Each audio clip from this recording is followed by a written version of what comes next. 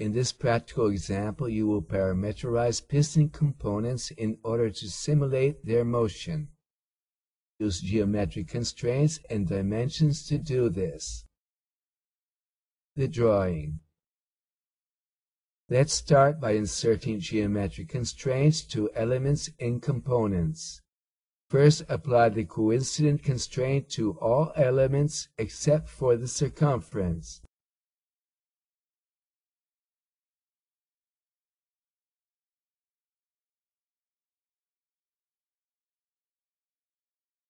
By sketching the piston cylinder, insert the vertical constraint up to this line, horizontal to this element, and parallel between these two entities.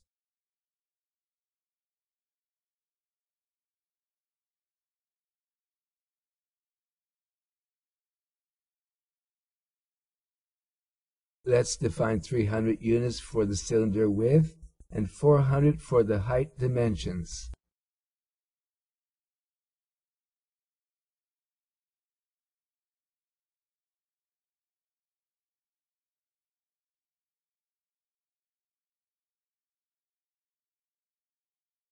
Now apply auto constraint to the block walls.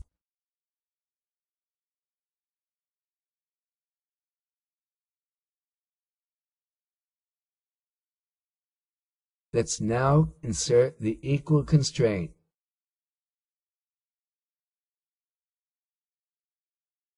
You apply a fixed constraint to one of the walls. At the same time, the object option is enabled.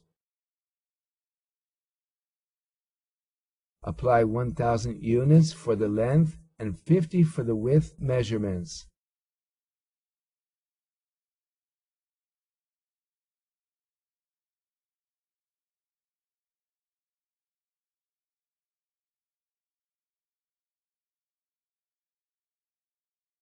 Let's conclude this part by applying collinear constraints to the cylinder block and walls.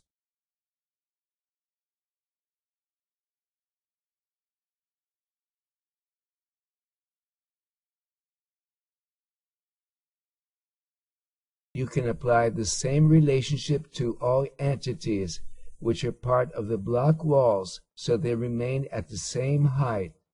See how the drawing looks now. There are equality constraints applied to these two rods, symmetry between the two sides, and tangency to one of the rod halves.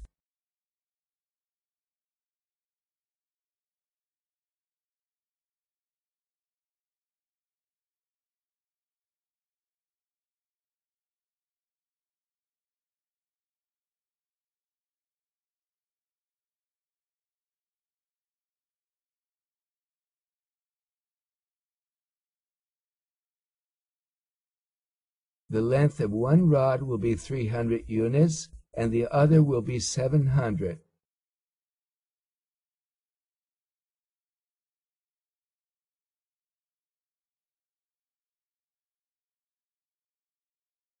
Let's insert these measurements using the aligned tool.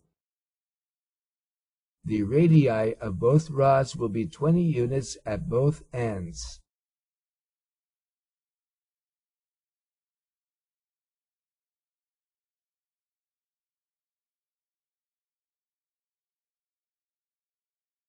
Apply the coincident relationship between the rod ends.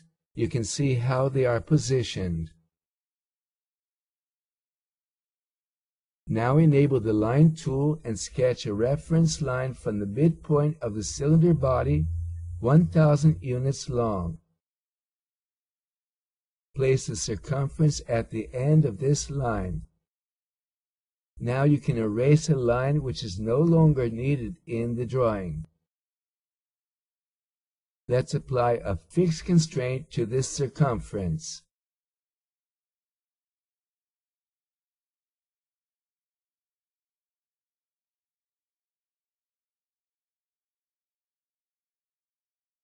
Finally, apply the coincident constraint from the straight line and then to the center of the circumference. On the other end, constrain the midpoint of the cylinder.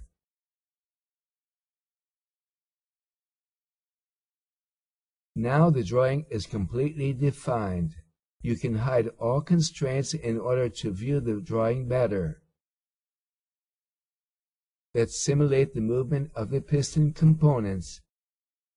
Select the shorter rod and then move it to simulate the piston movement. You can even test the layout by changing the rod length to see how the piston behaves. Now our drawing is finished and you can simulate the movement of the piston components. In this practical example, you have learned how to simulate the operating of a mechanism using geometric constraints and dimensions.